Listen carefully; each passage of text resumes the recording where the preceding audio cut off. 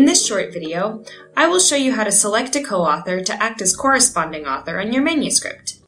The corresponding author should be a co-author who is willing to do all of the communication with the journal office prior to publication. It is important to note that the corresponding author for the editorial process does not have to be the same author who plans to receive correspondence after publication. To choose your corresponding author, start on your author main menu. Navigate to the paper you're working on.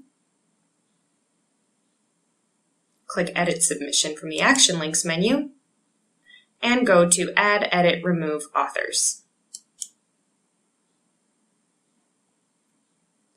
Click the Edit link next to the name of the person who you want to list. Scroll to the bottom of the page, and click Please select if this is the corresponding author.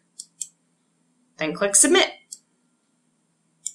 Now, if you've already selected another corresponding author and want to switch this role to a new co-author, you will first need to be sure that the intended corresponding author already has an account in Editorial Manager. The system will prompt you to enter his or her username.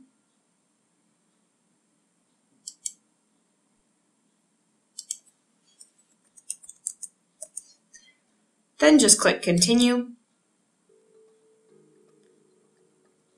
and you're done.